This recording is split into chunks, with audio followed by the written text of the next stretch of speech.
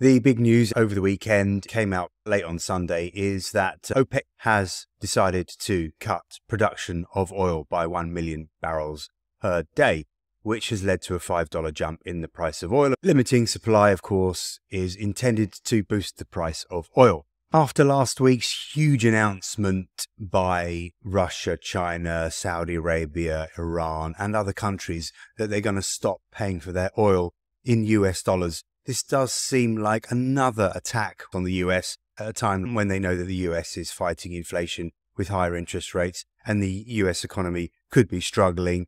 Maybe I'm reading too much into it. We shall see. Okay, let's have a look at some trade ideas for you.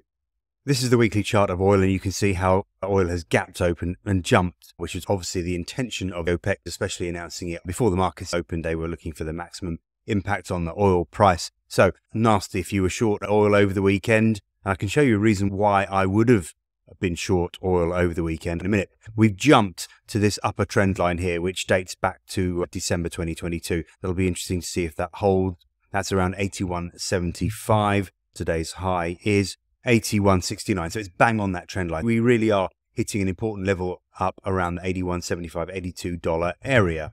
Here it is in close up on the daily chart. We did actually have some resistance on Friday on the close. 50-day moving average, the trend line going back to December 2022. And we also had some moving averages on the short-term charts. I would have been suggesting a short position perhaps this morning if we hadn't had that announcement. So we really were hitting a resistance level. And of course, we've just burst through the 100-day moving average and up to this trend line here. Now we start moving above $82. I think that will be the next buy signal for oil. This is the hourly chart in oil, and you can see we were in this upward sloping channel, hitting trendline resistance as well as those resistance levels I just showed you on the daily chart. So it did look like oil could have turned around. We were very overbought. So it's quite interesting about the timing of this announcement from a chart perspective anyway. But just to remind you, I was looking at a longer term bottom in oil. We had hit the 38.2% fib at around 65.25. Remember that my buy level was around the 65.50. 64.50 area. The fib levels that I've got on this chart go all the way back to this crazy oil spike down to minus $40. I don't know if you remember that or whether you were trading it, but that was pretty crazy. And we've also got the 200 and the 500 week moving averages around that $65 area. So I had expected oil to find a longer term bottom and to bounce. I think this is the start of a bull trend in oil. And once we get through $82, that will be quite significant for this week. I think we probably will do it at some stage this week. And as I said, this is not going to help the inflation fight, certainly in the US.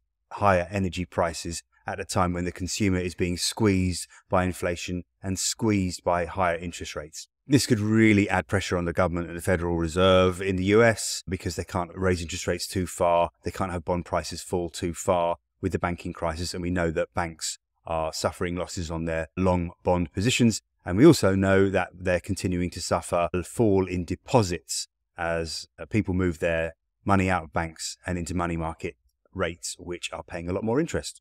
For gold, the hourly chart is the one that's relevant to me. This is the one I'm focusing on. We were in this sideways triangle, probably a bull flag, but we're testing the lower trend line of this possible bull flag. That's around the 1956, 1955 area. So if that holds, then we maintain the bull flag. And if it is a bull flag, that means eventually we'll break above 1995 for a buy signal, and then gold can continue the bull run that it has been experiencing lately. There's part of the bull run that you can see there. Now, we break below the mid 1950 area, then it looks like we're going to sink to 1947, and we could even go as far as 1935, 1930, which would be a good buy level for me in gold this week. Silver hit a big resistance level, as you will know if you've been reading my report. It looks like we could be retracing a little bit. I can put a trend line on here in the very short term. We've got some support down here at 23.50, relatively minor, but it should hold on the first test. Now, if we do break down, we've got much stronger support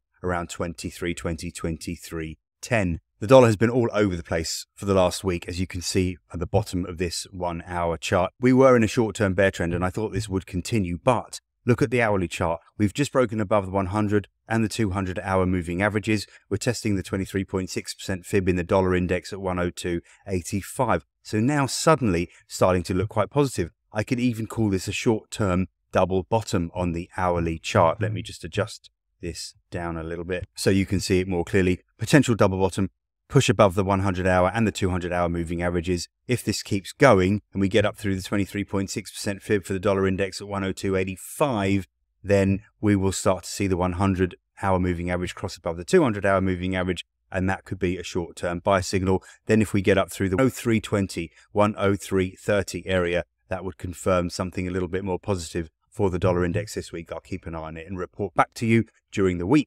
With the strength in the US dollar that we're seeing this morning, we're seeing the Aussie weaken to test a trend line that goes back to the middle of March, nearly 3 weeks old. This trend line, we're really bang on it right now. 66.55 is the low. We start breaking below 66.50, and that looks like a sell signal for the Aussie dollar versus the US dollar in the short term. This could just be a bear flag, and it would be perfectly normal for the price to break to the downside for a sell signal and then continue the bear trend. That's how bear flags work.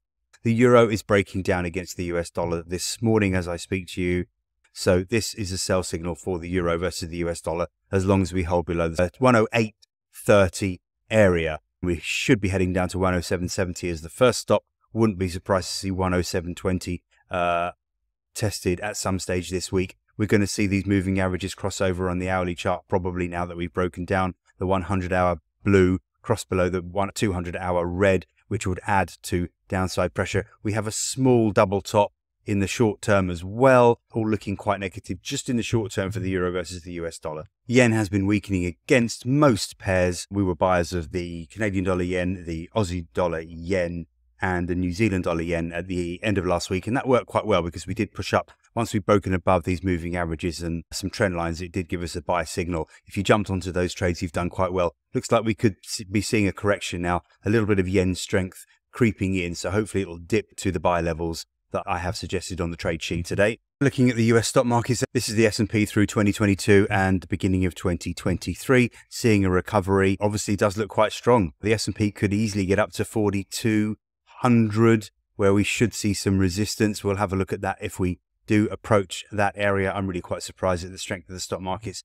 They've shaken off the banking crisis, don't seem to be paying any attention to the potential problems in the commercial real estate market, with refinancing likely to cause problems for property owners, office blocks. Residential prices in the US are certainly heading lower, so that could be a problem, but stock market is just shaking off any of these worries. If oil keeps going up, I think it's going to cause concerns about inflation. Stock markets don't really seem to care. Nasdaq's had a really good recovery and is approaching the 100-week moving average at 13,475. Dow Jones also having a good recovery, about to test the 100-week moving average, which is at 33,647. I would absolutely love to get very short these stock markets, have a big short position. I just can't see how this is sustainable, but I don't fight the price action. I just stick to what the charts are telling me. Okay, I hope that's helpful. We'll have a chat later on in the week.